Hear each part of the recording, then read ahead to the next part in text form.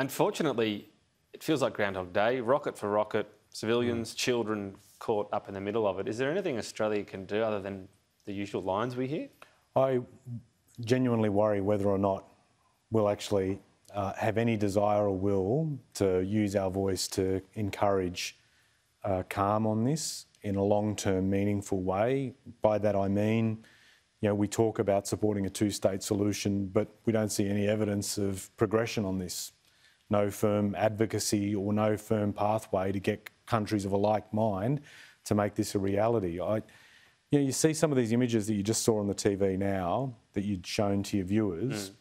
I don't think anyone wants to see rockets from one side harming Israeli families, and you certainly don't want to see a disproportionate response from the Israelis affecting Palestinian families. And an average Australian who hears that Palestinian families are basically bringing themselves together to sleep in one spot because they're worried they're all going to die together as a result of what's going on there. This is, if you've got a heart, you can't be affected by that. And we've got to be able to find a way through. What should the doing specifically differently to what it is? I think it's taken a while, but the US has finally urged a ceasefire. One, I think we should be saying a ceasefire is really important on this. And we have to have a pathway to seeing a two-state solution occur.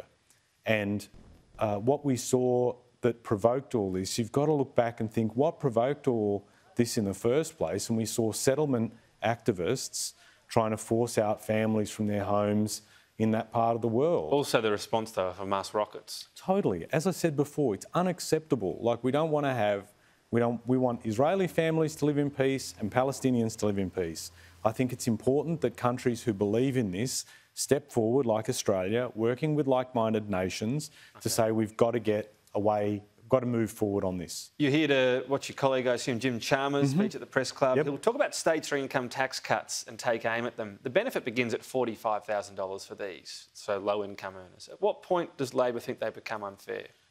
Jim today will focus in particular on the $100 billion in new spending that we saw last week and ask the question, what are we getting out of it, particularly if people can't see any movement in their wages. In fact, there's a prediction of a cut in real wages and there's no tangible benefit for all that spend longer term and racking up $1 trillion in debt. And on top of that, then arguing, as the government wants to, that it might spend, up to $130 billion for high-end tax cuts without really justifying how that should go.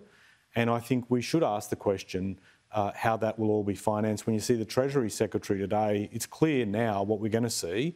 The Treasury Secretary, Stephen Kennedy, saying there's a $40 billion difference between tax receipts and what we spend on disability, aged care and welfare support. Right. I read that as saying that that's the likely target for cuts into the future while we're borrowing $130 billion for high-end tax cuts. Doesn't